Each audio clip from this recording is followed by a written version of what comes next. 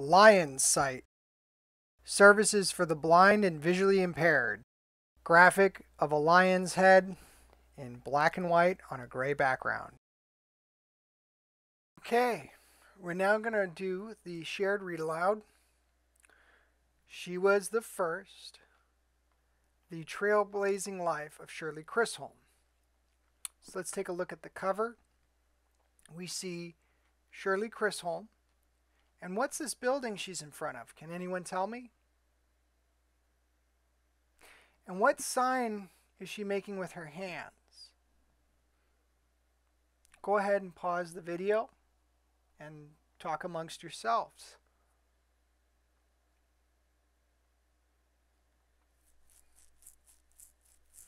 Some of you might think that this is the White House. It's not. This is Capitol Hill. It's part of the government, and the White House is a government building, but it is not the White House. This is Capitol Hill. This is where Congress meets. This symbol, some of you might know it, it looks like the peace sign.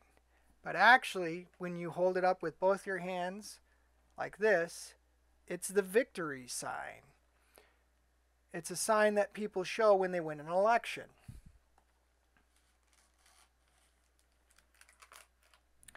Let's go ahead and begin with the summary of the book. And we can talk a little bit about what we think this book is going to be about. Shirley liked to be in charge. As a young girl, at home and at school, she liked to do things her way. In college, anyone who opposed her on the debate team. After graduating, Shirley became an educator and a community activist, standing up for the rights of women and people of color. Her small stature and fiery determination often took people by surprise, but they listened. In 1964, Shirley brought her voice and leadership to politics.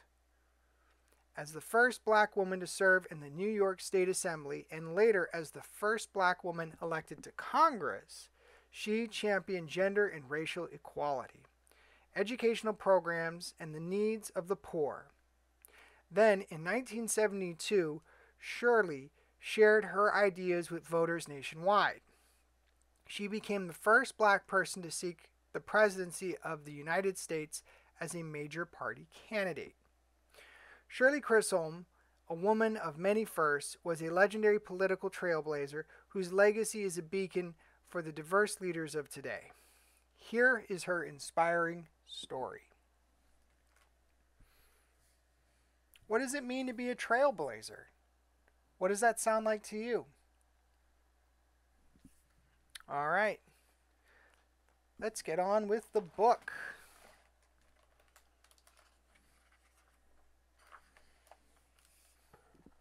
I'm going to take a quick sip of water.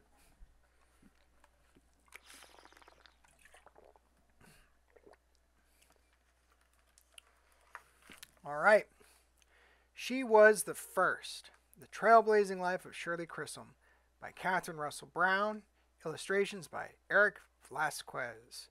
And here's a picture of Shirley Chisholm. She looks like she's very focused, like she's looking off into the distance at something.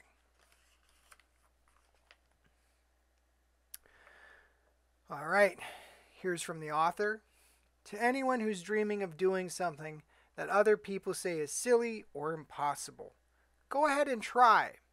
Create your own path and be a trailblazer like Shirley Chisholm. And here's a note from the illustrator. For Shirley Chisholm and the often overlooked people of the West Indian community who have made valuable contributions to American history and culture. All right, we've got a 2-page spread, so I'm going to make sure you guys see the whole image, and then we're going to begin reading.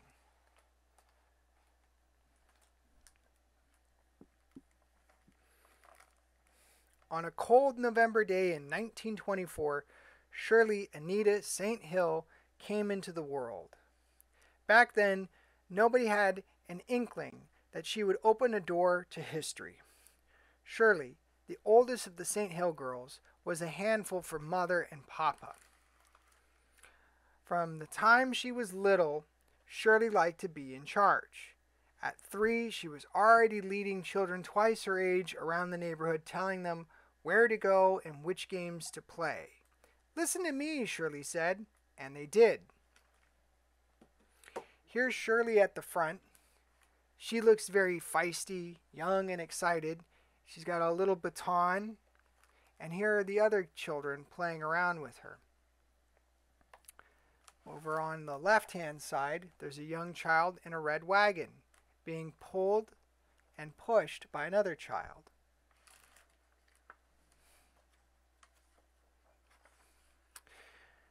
Real quick, 1924, that's when Shirley Chisholm was born. What year is it today?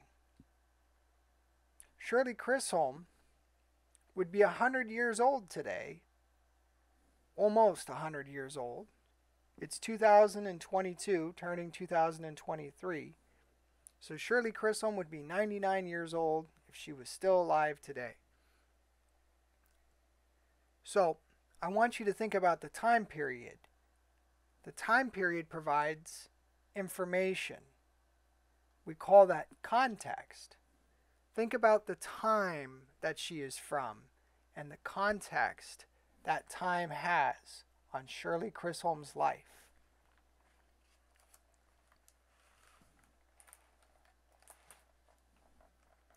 We can see the family.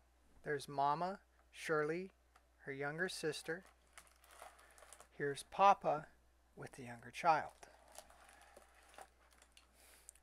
The St. Hill family lived in Brooklyn, New York. Papa was a baker's helper and Mother was a seamstress and domestic worker. They barely earned enough money to keep food in the cupboards and supper on the table. Mother and Papa made a tough decision. They would send the girls to live with Mother's family on the Caribbean island of Barbados. While the children were away, Papa and Mother would save their money, and Shirley and her sisters would get a taste of country living. Let's take a look at this house. It's a very plain home. It's an old apartment in New York. And you can see that there's not much in it. There's a sink, a table, and some cupboards. And there's not much in the house. And they're having a hard time feeding the family. Think about how that would change the way it is you grow up if you can't just go to the cupboard and grab a snack whenever you want.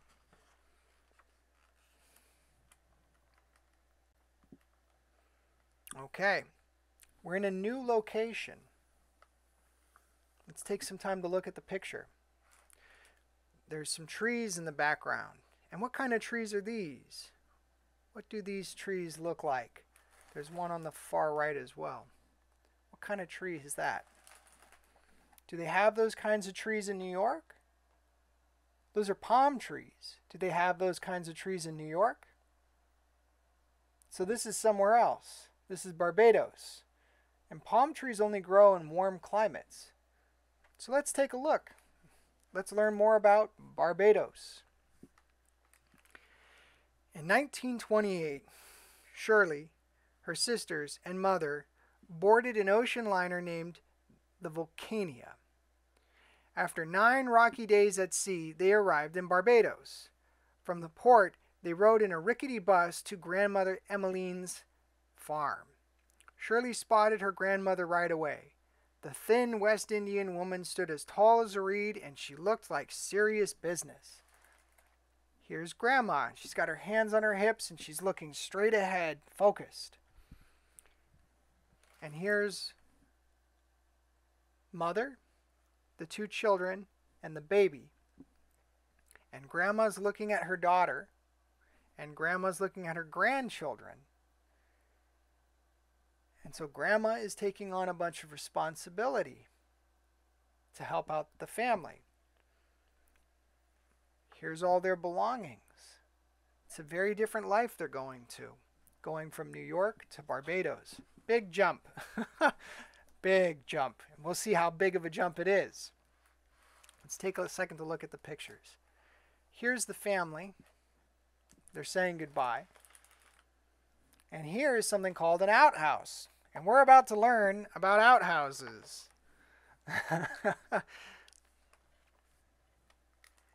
And let's take a look at Grandma's face. She looks very serious. She doesn't have a big happy smile. She's got that straight ahead look, like she means business. Let's see what that means. Island life was nothing like city living. The days were hot as an oven, and every night Shirley heard an animal concert of chips, clucks, and moos. Chirps, clucks, and moos. Her new home also had something Shirley had never seen, an outhouse. This is an outhouse, this wooden building. This is the stoop where you use the restroom. Now, this is very different because in New York they have plumbing, but in Barbados they don't have plumbing. So you go to the outhouse. It's a very different way of living. In addition, when you have plumbing and you go to the bathroom, it takes the waste away through the plumbing. In an outhouse, this part right here that you sit on top of lifts up. You get a shovel, and when this container fills up, you get a shovel, you dig a hole, and you bury the waste, which means you have to dispose of your own waste. It's very different. You don't have plumbing to take away your waste. You have to clean up after yourself, and it's very difficult. You have to dig a hole in the hot sun, and you have to bury your waste. It's not easy, and it's pretty smelly. This is why Grandma has such a serious face, because Shirley is looking at this, and it's a new experience for her, and she has to learn that she's not going to have the same comforts of city life. She's going to have to learn how to work. She's going to have to learn the merit of hard work. All right. Mother stayed for a few months to make sure the girls were settled in. Then she had to go back to Brooklyn to help Papa. The day Mother left, everyone's face was wet with tears. She has to go back home to work to pay the bills. That's not an easy thing to do. Everyone in the family has a job. Shirley has to help clean up around the farm. Grandma is running the farm. And of course, Mama has to go back home to New York to earn money so that one day she can bring her children back home. It's not an easy life. It's a life full of hard work and challenges. Let's look at some of the hard work that Shirley had to do. Let's also look at some of the rewards she got for doing that hard work. Let's look at these pictures. On the left, we have a photo of Shirley. She's in a pink dress, and she's holding a very heavy bucket of water, and she's next to a well. You draw fresh water from a well. You can't just go to the sink and get tap water from the sink. They don't have plumbing. Here she is feeding a pig, and here she is hanging out with a cow, and here she is on the beautiful Barbados beach. And look, more palm trees. It's a very different kind of living. Let's read about it. Grandmother Emmeline's house was stocked with love, rules, and chores. Fetch the well water. That's what she's doing there. Feed the animals. That's what she's doing there with the pigs. Graze the cows. That's what she's doing over there in the cow pen. When they finished, Shirley, her sisters, and her cousins enjoyed a special treat. They raced to the beach, ran through the sand, and jumped into the clear blue water. To Shirley, the ocean felt like warm magic. Here's Shirley with all of her cousins and other family members, and they're playing around in the ocean. Now take a moment to think about it. Do you think that the water near New York is warm or cold? It's probably very cold because New York is north. It's further north, and the further north you go, the colder it gets. further south you go, the warmer it gets. Barbados is close to what we call the equator, which is the part of the planet that sticks out the most, is closest to the sun, and is the warmest year-round. So she really enjoys the warm climate. Let's find out more about that. Let's find out more about Barbados. Let's look at this picture on the left first, then we'll look at the one on the right. Let's take some time to think about this picture before we read about it. What does this look like to you? Looks like a schoolhouse to me. There's a teacher, there's a blackboard, the teacher is pointing to the writing on the blackboard. All of the students are sitting in desks and they have books in front of them. So it's very much a school. But let's see how their school is different from yours. Let's just take a look. What kind of desks are they sitting at? Do they have individual desks or rows of desks? They have rows. There's 4 of them per row. So no one has their own individual chair, no one has their own individual desk. They all share. Let's take a look at the bench that they sit on. Is there a back to the chair that they can lean on? There's no back to the chair. So you can't slouch in class the entire time. You have to sit up straight, nice and tall. Problem with that is it's pretty tough to sit up all day. It takes a lot of energy to sit up and concentrate. You can't lean back, you can't slouch. You have to sit up, listen, and pay attention. It takes a lot of discipline to do that. They're disciplining these children to be focused so that they can learn to work hard. Also, let's take a quick minute and let's count the number of students. 1, 2, 3, 4, 5, 6, 7, 8, 9, 10, 11, 12, 13, 14, 15, 16, 17, 18, 19. Now just in this front area there's about 19, maybe 20 students. But let's read about it. The local school was a one-room building with more than 100 children ages 4 to 11. The teachers were strict and punished students who did not behave. Shirley was a fast learner.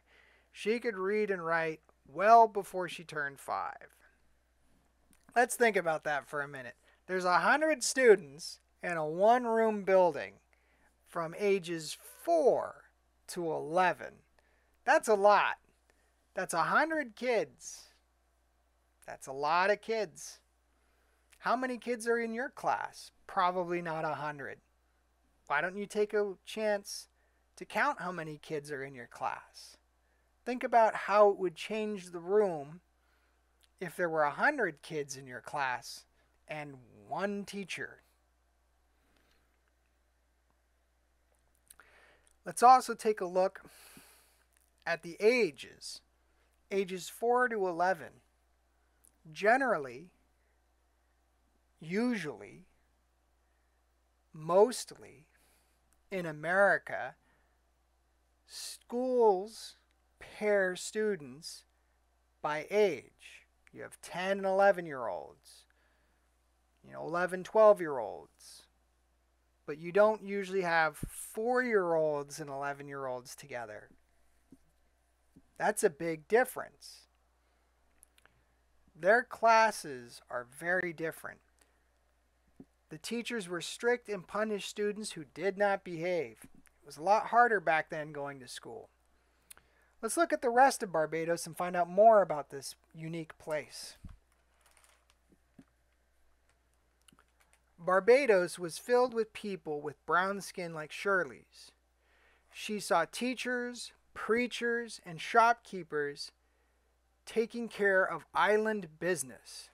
Seeing them, Shirley understood that when she grew up, she could take charge and get things done too.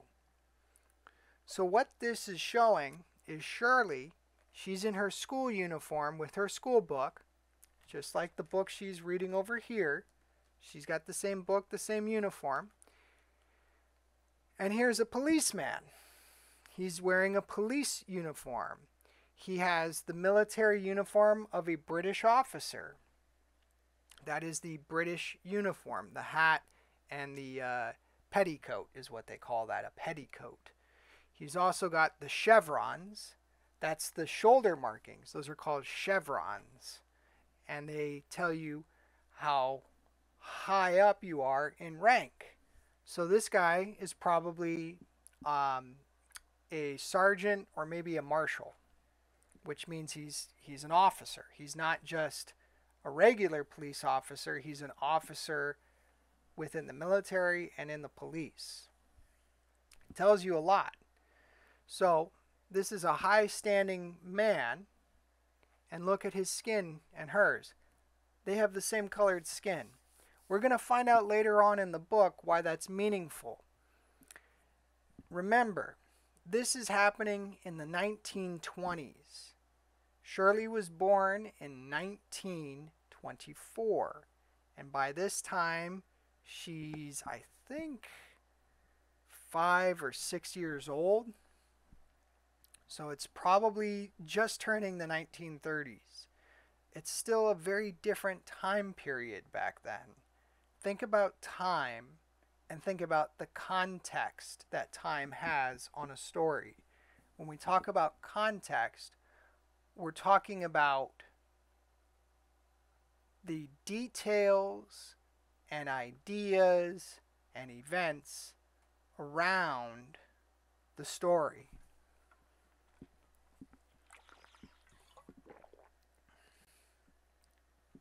All right, let's move on. Now we're going to see the difference between Barbados and New York. What do you see in this picture? Snow. Do you think it snows in Barbados? No, it don't. It does not snow in Barbados.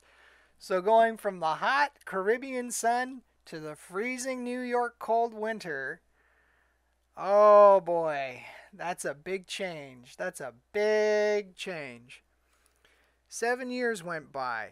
Mother and Papa were still struggling to earn money. The Great Depression of the 1930s made it hard for them to find steady jobs. But no matter, Mother wanted her girls back home.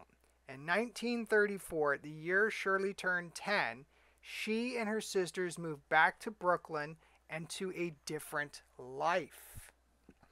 The city was crowded with automobiles, tall buildings, fast-moving people, and a confusing maze of streets.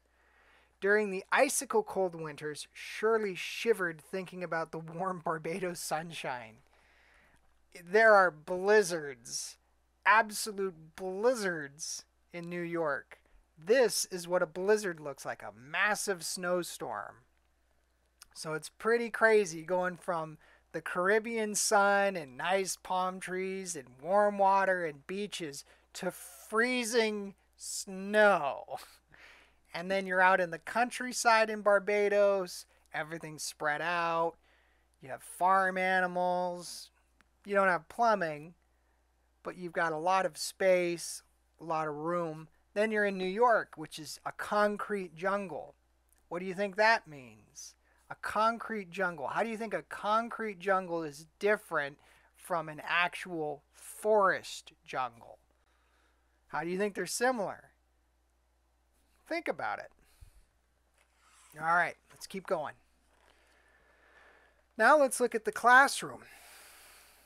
Now we're looking at an American classroom in the 1930s. This is pretty interesting.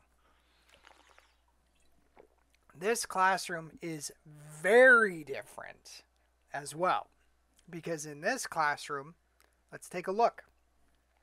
1, 2, 3, 4, 5, 6, 7, 8, 9, 10.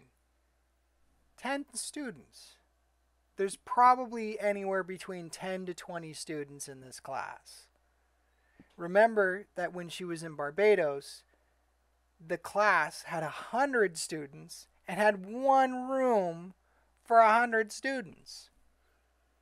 I bet at this school in New York there are many rooms and there's only a handful of students in each one of those rooms.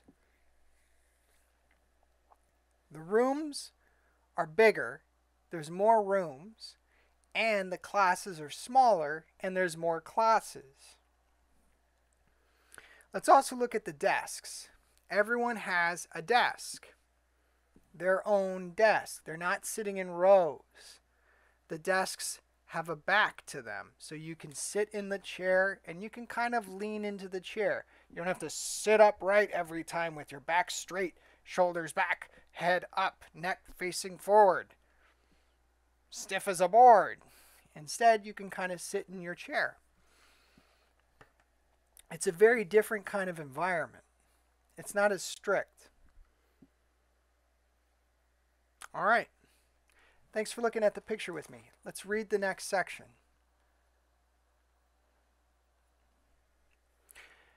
At her new school, Shirley got a sad surprise. Instead of starting 6th grade, she was put back into 4th grade. Shirley's schooling in Barbados had been excellent, but the teachers in Brooklyn said she didn't know enough U.S. history. Shirley was upset and embarrassed, and bored. Sometimes, when the teacher wasn't looking, Shirley threw spitballs and snapped rubber bands at the younger kids in her class.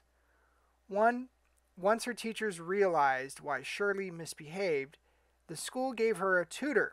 In time, Shirley learned all the history she needed to catch up with her classmates. Take a look at this. Here's Shirley working with a tutor. Here's another difference between New York and Barbados. Remember that the school in Barbados had one teacher. Here in New York, there are many classrooms with many teachers, and the classes are smaller. But not only are there many teachers and many classes, there are extra teachers who are called tutors, and they work with you outside of class to help you get caught up on work. So there are many differences.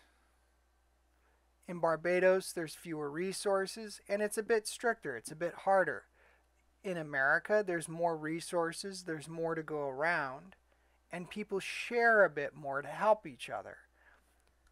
It's very fortunate that Shirley Chisholm got a tutor to help her out. Without that tutor, she probably would have struggled in school because she didn't know U.S. history. Not because she wasn't smart or wasn't capable. It's just that she had a different kind of education. Think about those differences and how sometimes it helps to have someone support you when you're behind on something.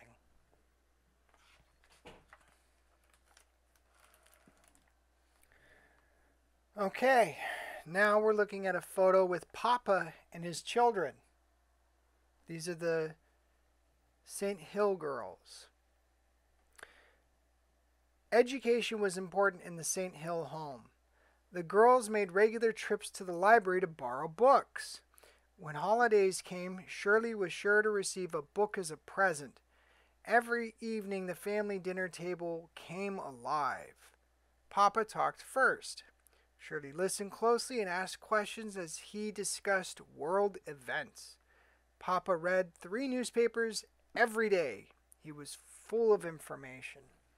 So here's a new book, and I think it actually says The Grapes of Wrath. I might be reading that wrong. And here's some newspapers wrapped around the book.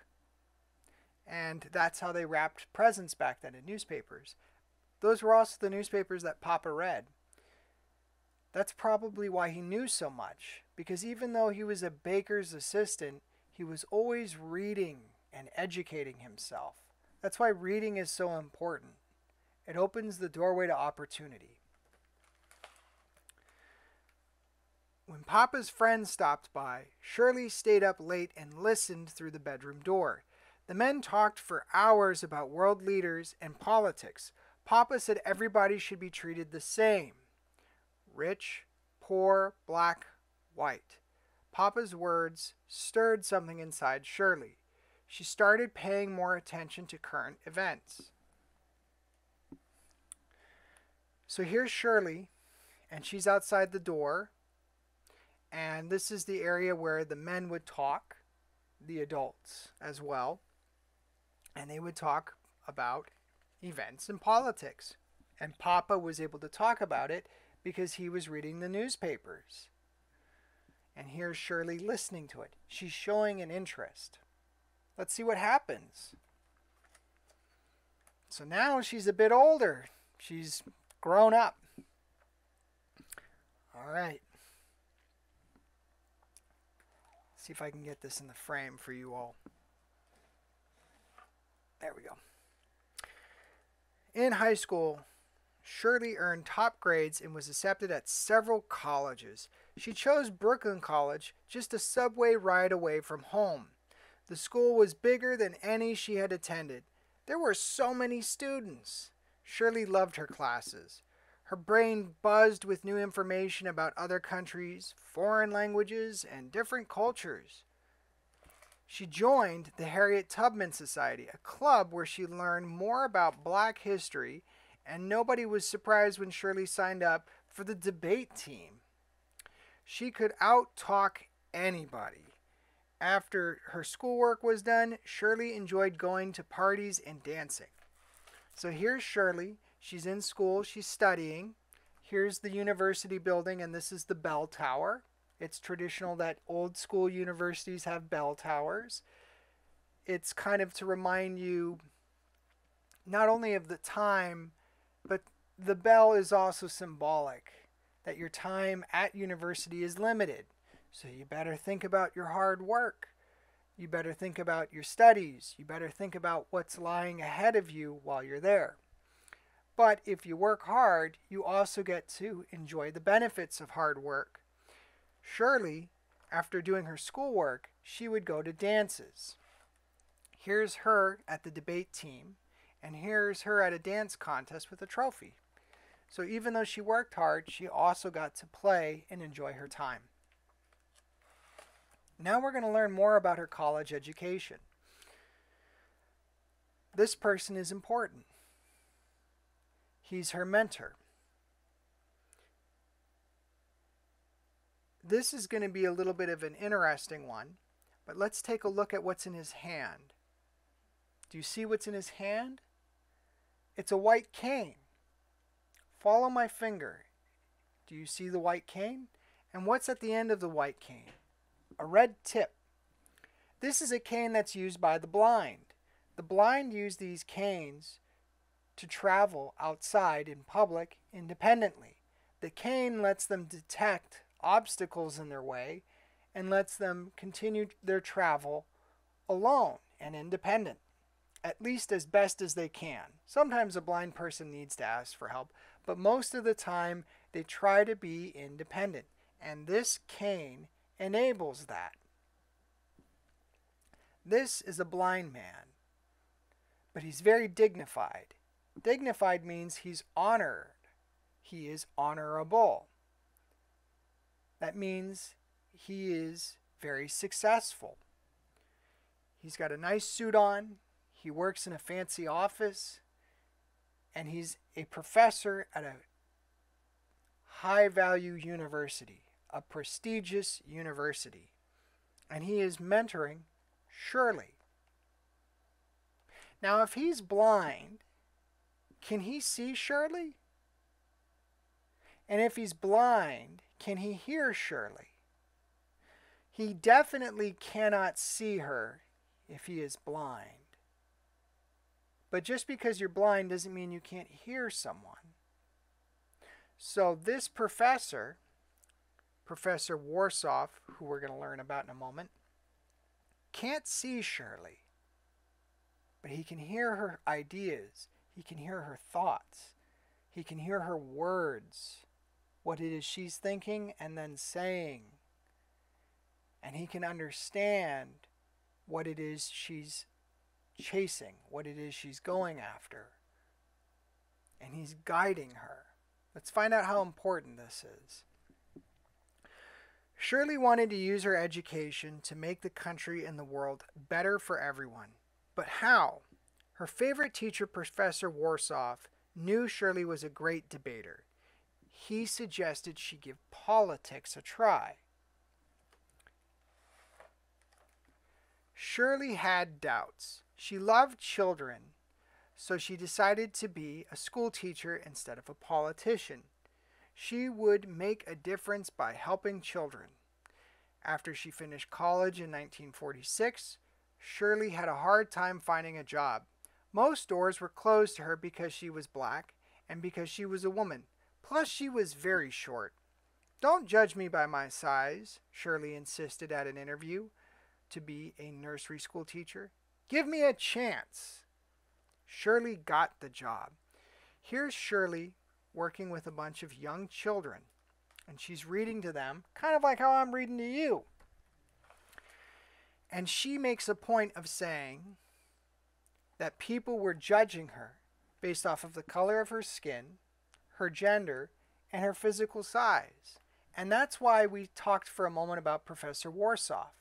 Warsaw did not judge her, partly because he couldn't see her, but I think also partly because he understood how to look past someone's physical characteristics to see who it is they are on the inside, not who they are on the outside. When you look at someone from the inside, you are looking at their quality of character. And he saw a high quality of character in Shirley. The blind man saw character in Shirley. You may see with your eyes, but you perceive with your mind. He perceives that Shirley has character. That is why he mentors her and encourages her to go into politics. Let's find out if she actually listens to Professor Warsaw's advice.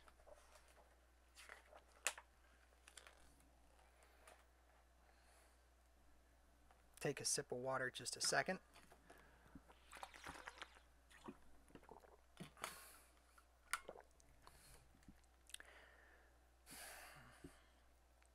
During the day, Shirley worked with children. In the evening, she worked with community groups. Shirley noticed that the people with power and money didn't seem to care about folks who were poor. This bothered her. She remembered how it felt to be poor. She spoke up and tried to make a difference for the people who didn't have power or money. One time, Shirley encouraged the women in a local group to stand up to the men and demand respect. Another time, she noticed that the officials in charge of the meeting were ignoring everyone waiting in line to ask questions. Shirley rushed to the front and made sure that everyone was allowed to talk. Here's Shirley Chisholm. She's in her school teacher outfit. She's got a blazer on and a professional set of working clothes. Part of being respected is looking the part. She looks respectable. These other people are not as well off as her, but she uses her power, her resources, and her intelligence to speak on their behalf. These individuals have things to say, but they're not being heard. So Shirley is using all the resources at her disposal to speak on their behalf and to help them be heard. That's very powerful. Now let's find out where this goes. In the middle of all this work, Shirley found love. In 1949, she married Conrad Chisholm. There's Conrad. There's a little picture of them in the corner. They're getting married. In 1949, she married Conrad Chisholm, a private investigator. He was handsome, smart, and crazy about Shirley. In the 1950s and 60s, Shirley joined many organizations. Some local leaders and politicians didn't like her ideas. They called her a troublemaker because she stood up for women and people of color. But the people who needed help were glad Shirley was on their side, fighting to make sure they were treated fairly. In 1964, Shirley's heart told her it was time to step into politics. She had a gift. People listened when she talked. Her words motivated them to action. Shirley decided to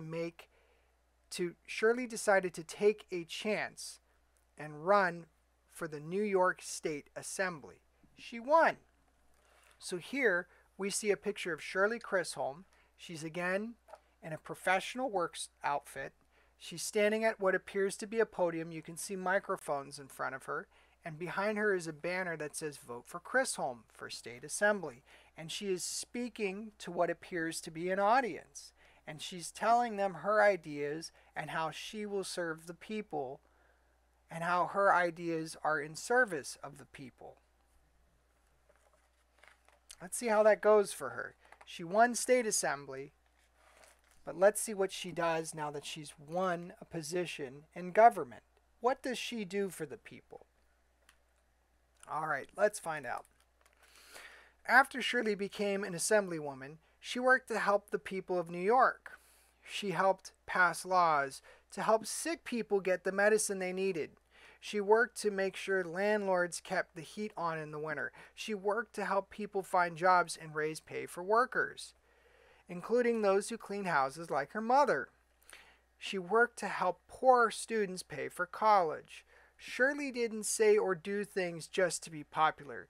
She fought for what she believed was right, not what was easy.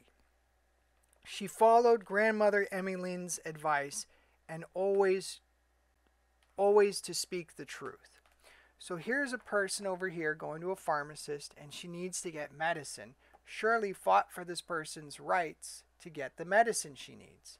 Here is a family and they have a young child.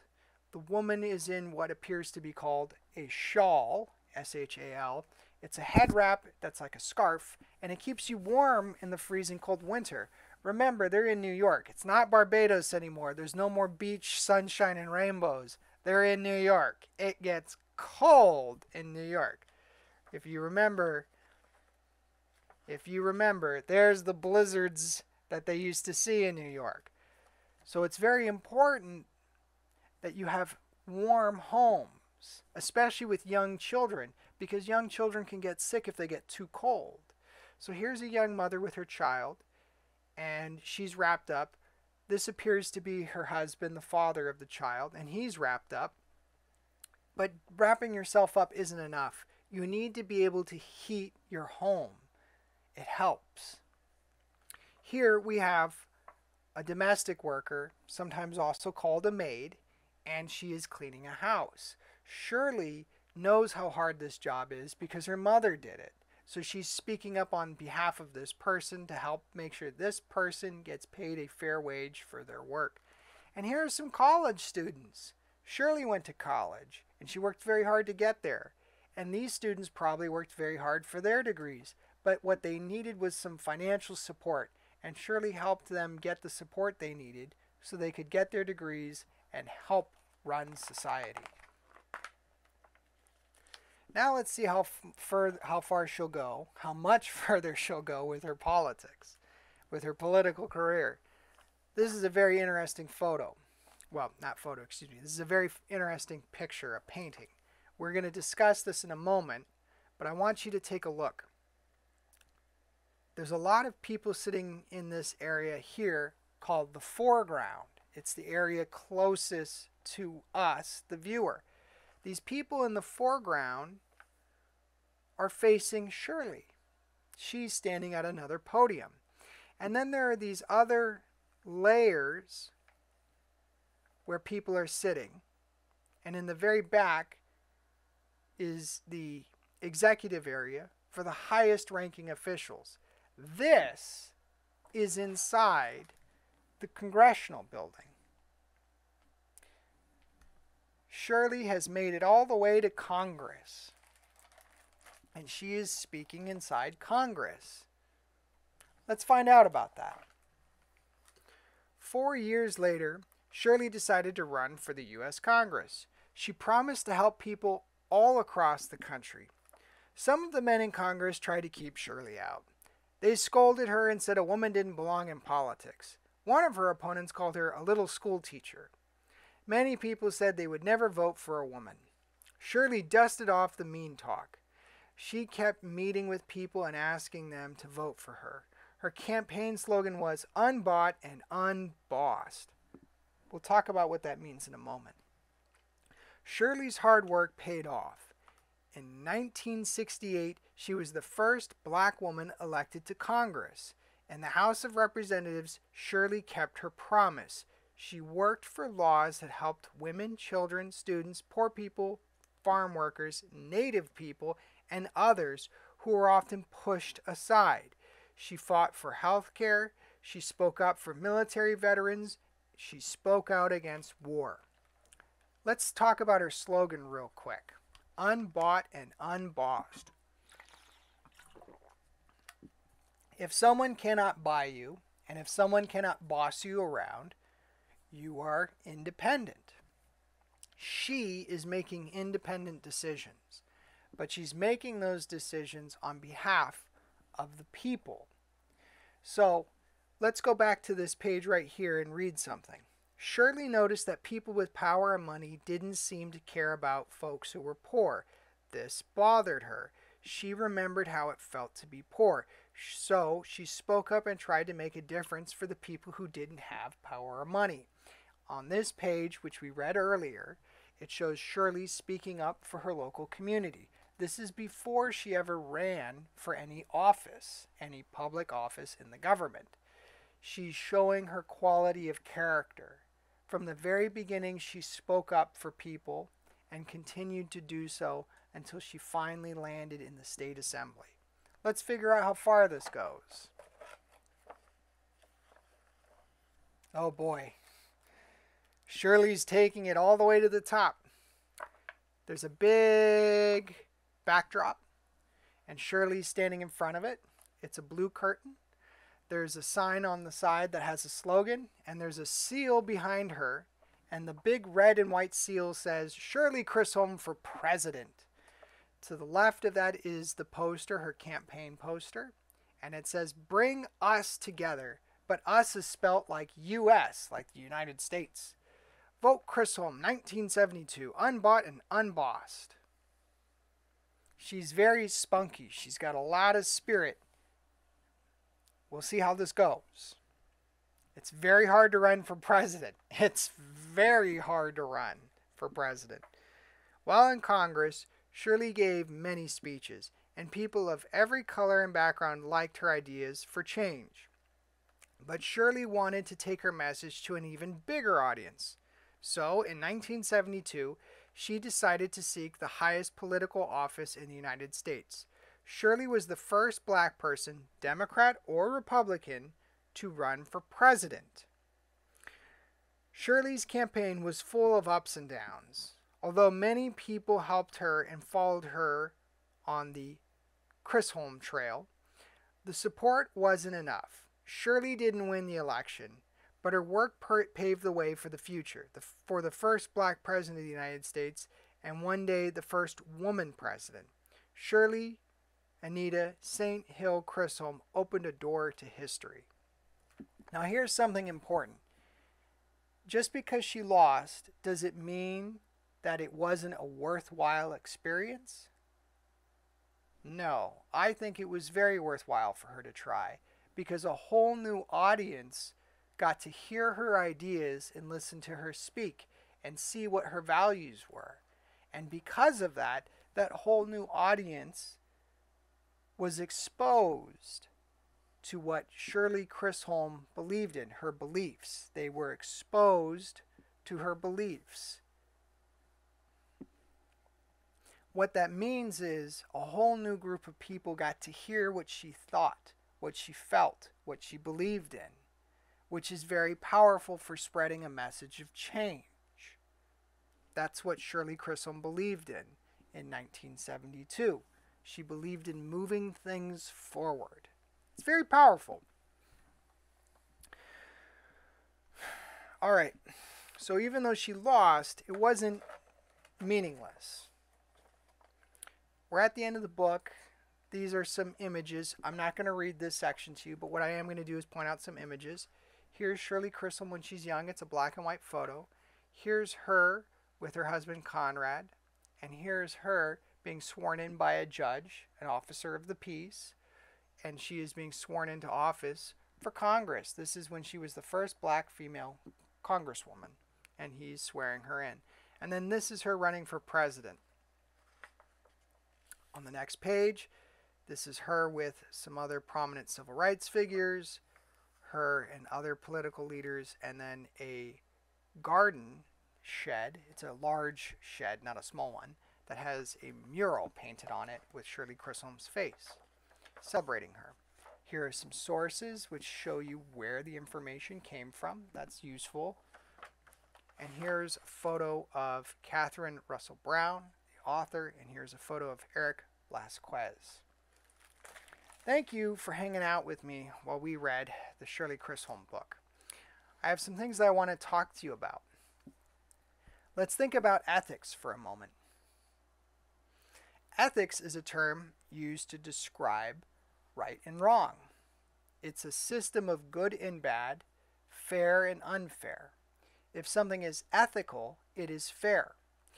Shirley was motivated by her sense of ethics. She thought that it was only ethical and that everyone has a chance to speak their voice and participate in government. That's why she spoke up the way she did on behalf of the poor and downtrodden. It was her ethics.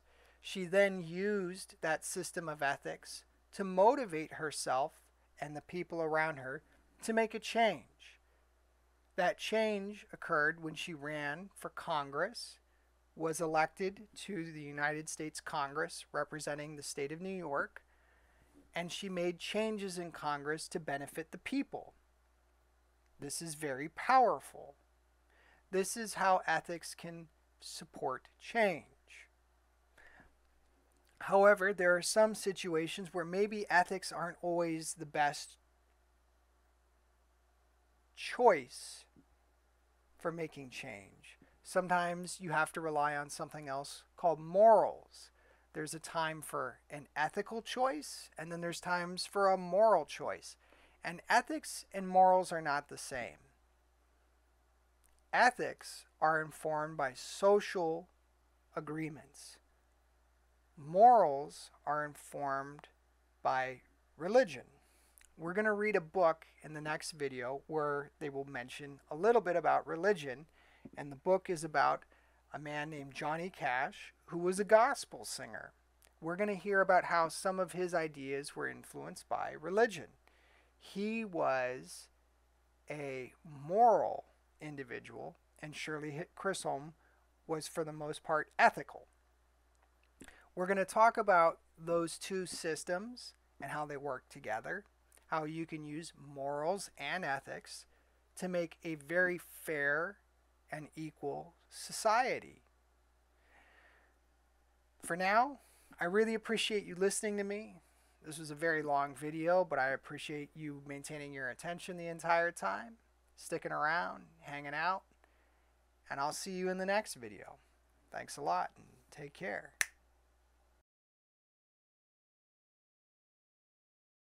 Lyons site. Regular updates on blind and visually impaired tutorials will be available for all kinds of topics. Thanks for watching.